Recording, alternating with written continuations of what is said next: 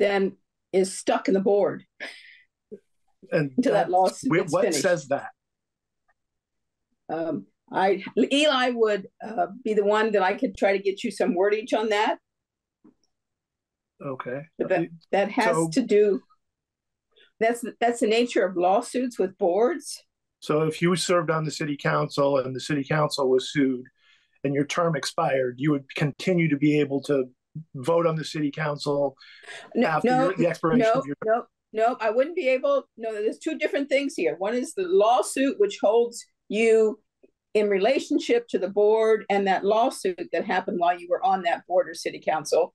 Yeah. And so that holds you to the lawsuit. And then the dissolution plan freezes the board until the payments get done.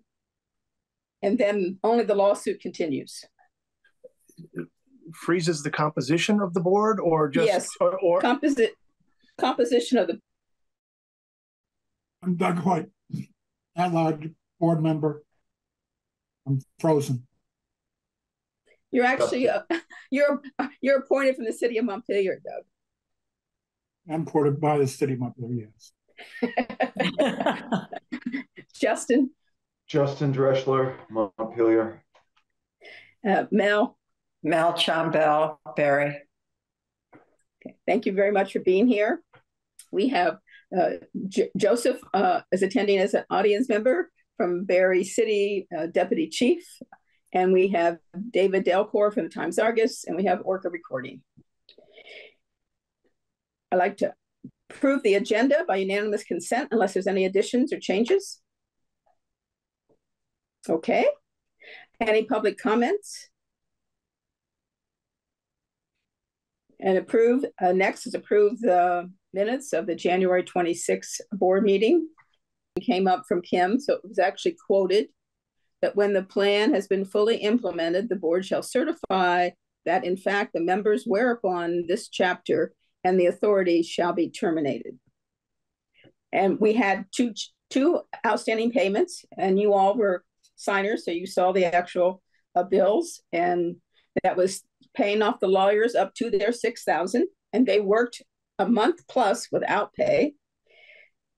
And then the final check to the city was $7 short of $6,000.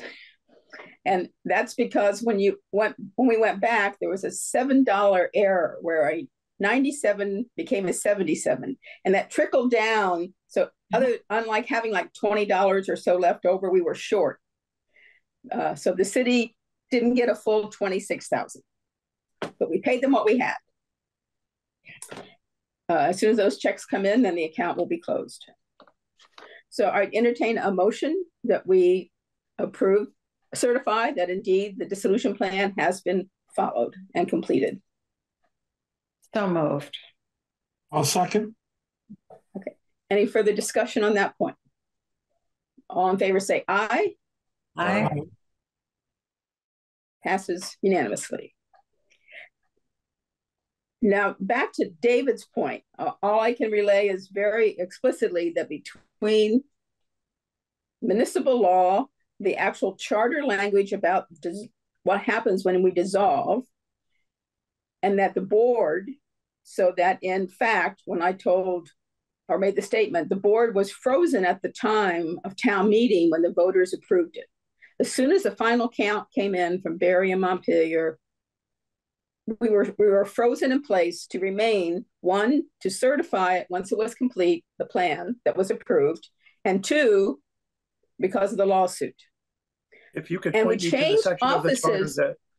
Just a minute.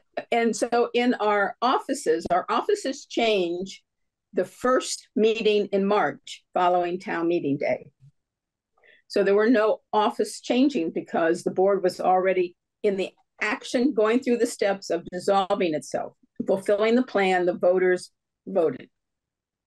Right, and if you could point me to the section of the charter where that says that the board is frozen while you're in the process of dissolving, then I don't think that necessarily. I think that has to come to do with that what the board, how it uses. You can't extend your own terms. I mean, you can't. No, I'm not. I'm just telling you from what Eli used the charter. He used municipal law. Or Eli Emerson, our lawyer. Okay. So he was the one that defined all of our acts. He took Justin's initial draft of the plan and made sure that it followed the charter and what he knew of municipal law. And we had the plan, we put it before voters, it was approved. Right. Yeah, no, I get that. I mean, I understand what you're doing. The only part I don't get is how terms that are expired are still, you're still, I mean, technically, by charter, you should have held an organizational meeting to elect a chair so that you could have this meeting, and there would have been 3 members who could vote, Justin, Kim, and Amel. And that would have been okay. And you could do it.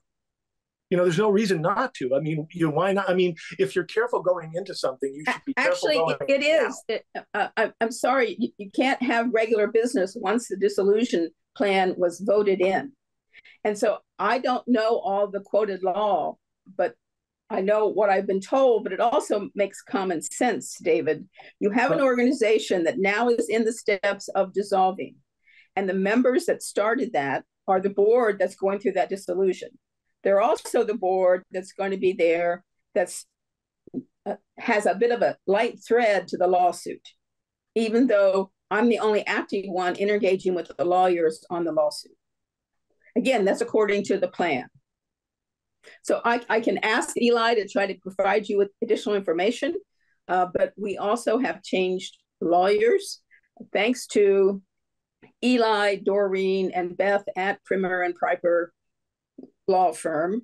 They challenged the league's denial of our liability coverage and made an agreement that's a bit limited, but from this point forward, the league will assign us a lawyer to follow the lawsuit for whatever it takes. Nice. Okay. Yeah.